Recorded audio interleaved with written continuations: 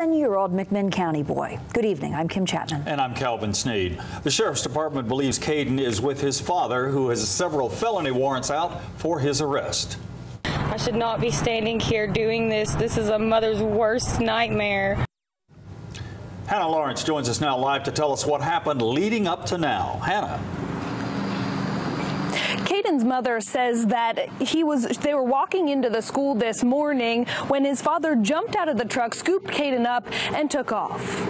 Ashley Lackey says she moved back to McMinn County from Colorado 3 weeks ago to get away from her husband. I don't think he would actually, honestly, physically hurt my son, but emotionally he is hurting him right now and his brothers. Caden is the oldest of the couple's 4 boys. They keep saying they miss their brother and they just want him to come home. Lackey says she was dropping them off here at school this morning when her husband intercepted Caden and drove off. My 6-year-old was yelling at his dad that he couldn't take his brother whenever he grabbed him and took him. Lackey didn't want to go into detail, but says what happened this morning stemmed from an incident over the weekend. Sheriff Joe Guy told us it's why Jared Lackey is facing kidnapping and domestic assault charges. Allegedly, Mr. Lackey forces his wife and his children into a vehicle and took them out to the Cherokee National Forest, and then she was able to make her way back and file some charges against him. The one time I finally stand up for myself, now I don't have my son. The sheriff says since the couple is married, there are no criminal charges involved with today's incident. However, police have elevated their search because of the prior charges. He has every right to be with his son and have his son with him.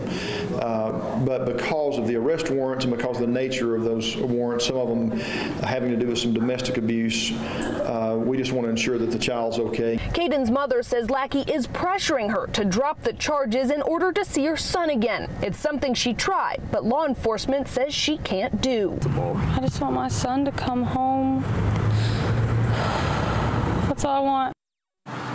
The sheriff says that Lackey doesn't have a prior history with law enforcement. They believe he's driving a charcoal gray Chevy Silverado pickup truck with Colorado tags. Reporting live in McMinn County, Hannah Lawrence, News Channel 9. All right, Hannah, thank you. We go now live to